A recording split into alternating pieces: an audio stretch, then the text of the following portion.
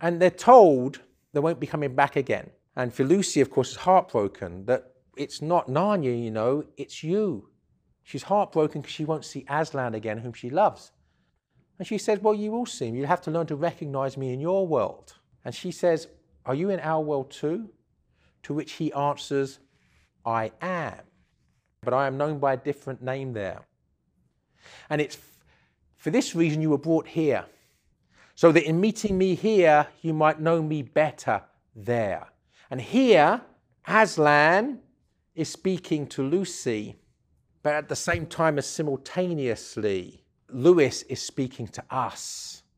The reason you were brought to Narnia in the first place, he's telling us, is that in meeting Aslan in Narnia, you may come to understand Christ in your world all the better.